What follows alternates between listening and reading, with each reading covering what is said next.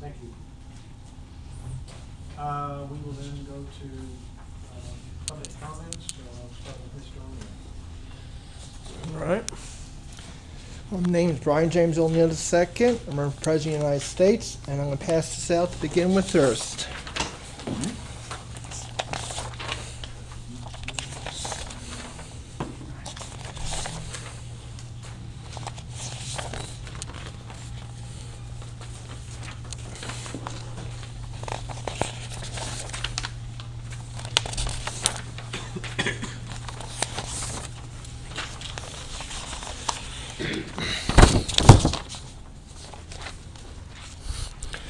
All right, as you know, Illinois State, as I predicted, would be shut down. No budget, still. Due to our citizens' foolish voting, due to our elected officials keeping people with disabilities who can work upon government assistance programs such as SSI,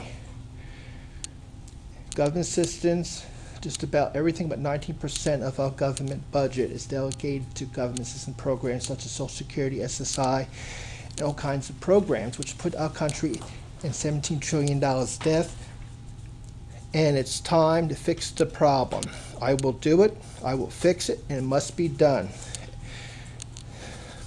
As you see, Ron Paul, I've seen this on TV many a times, seen it since the last council meeting. He's talking about how he's served in Congress for 22 years, about the economy, we call it, and today's politicians.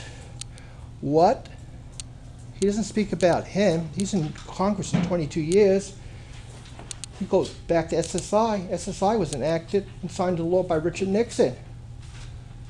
Every one of these elected officials, from President Nixon, every president and congressman, senator, had plenty of chance to get together to amend that law of the Code of Regulations, fix the problem like I want to fix it, so people like me that can work don't get taxpayers' money, be able to go to work, pay state tax, federal tax, Social Security, retirement, instead of being regulated.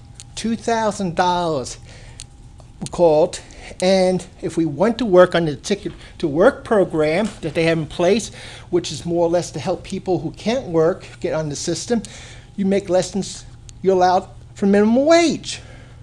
I had a guy tonight go back, so once you go to work, I would like to see anybody without a disability live under conditions that I'm able to do and have plenty of cash on hand.